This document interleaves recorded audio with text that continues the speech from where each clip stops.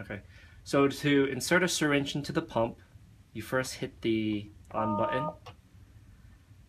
The pump's gonna go through a self-test check and it will start. And once that's done, the driver head is going to retract.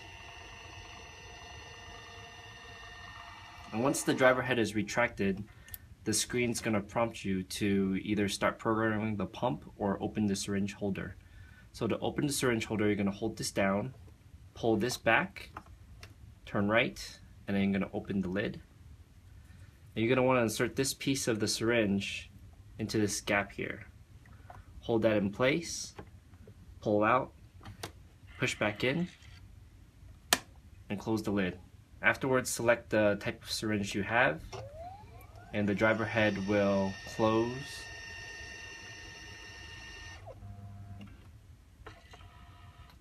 And once that's complete, you can start using your drug library.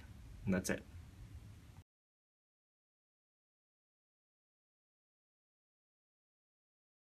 So once you have the syringe loaded into the pump, you can go ahead and use the drug library, which is the screen that pops up next. So we're going to hit yes, and there are 3 categories programmed into these pumps. We have favorites, all neonatal meds, and neonatal med loads. Favorites are all the medications that are likely to be used by your team, and these can be changed as needed. All neonatal meds contain all the medications that are programmed into this pump, and you just scroll down to the medication that you need to use it. The last category are neonatal med loads, and these contain the loading doses of medications that are programmed into the pump.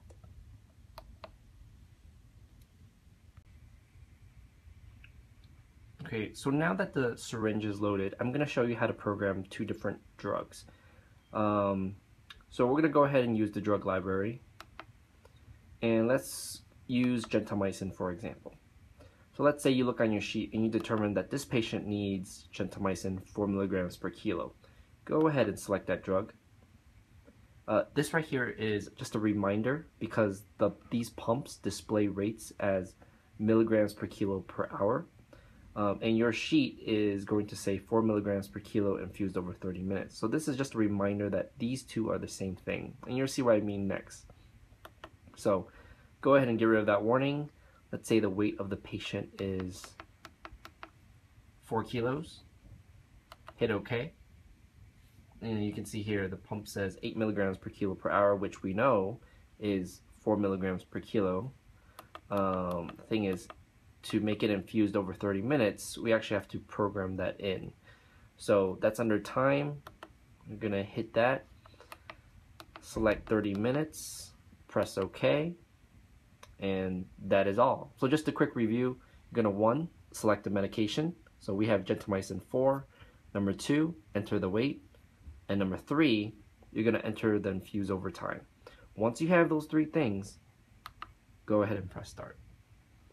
So once again, the rate displays as milligrams per kilo per hour. You have your gentamicin here, and the bottom here shows you additional information, which you can scroll through to see other information as well regarding the infusion. If you wanted to stop the pump, green lights mean it's infusing, and pressing start and stop will stop the infusion for you. So now I'm going to show you how to do a drip. So we're going to go into the drug library once again. It's going to be under all neonatal meds. Let's say we want to do an amiodarone drip. So we're going to go ahead and hit the left button. We're going to select a weight. Let's say the patient weighs 4 kilos. Press OK. And there you go. So this is your default dose, 7 mics per kilo per minute. We can change that if you like. Press the left arrow. And you do whatever rate you would like to begin with, but 7 is the default for this medication. So let's say we kept the, let's say we did 6. Go ahead and press OK. So you have the option, if you like, to also enter and infuse over time here as well, but you don't have to for these. So just to review, number 1, you select the drip. We have selected amio. Number 2, we enter the weight. And number 3, you have the option to select an infuse over time if you like, but I'm not going to do an infuse over time. I'm just going to hit start, And there it is. It will start. You have your drug, your rate, and then additional information again on your bottom left.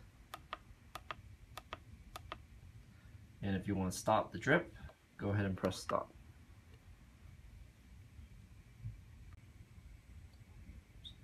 So the next thing I'm going to show you is how to use loading doses. So once again, we're going to go ahead and use the drug library. Select yes. I'm going to scroll down to neonatal med loads. And here's your options. So let's say we want to do a lidocaine load. Go ahead and select that. Once again, this is a reminder. Your sheet will say 1 milligram per kilo infused over 5 minutes. And the pump's going to say 12 milligrams per kilo per hour. Once again, these are the same thing.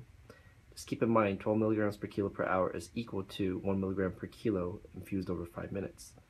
So, to get rid of that reminder, we're going to enter the weight of the patient. Let's say they're 3 kilos. Press OK. So once again, here it is. It says 12 milligrams per kilo per hour, which we know is the same as 1 milligram per kilo if we infuse it over 5 minutes. So we have to enter a time here. So we're going to select that. Let's scroll to the right. Put in 5 minutes. Select OK. And a quick review, once again, we selected 1, the medication. 2, we entered the weight of the patient. And then 3, we put in a time up for the bolus. So in this case, it was 5 minutes. Once we have those 3 pieces of information, we go ahead and press start. So here it is, once again, here's the rate, 12 milligrams per kilo per hour. It's a lidocaine loading dose. That's what LD stands for. In the bottom left, you have additional information if you like. And if you want to stop the infusion, for whatever reason, you can just press stop. And that is it.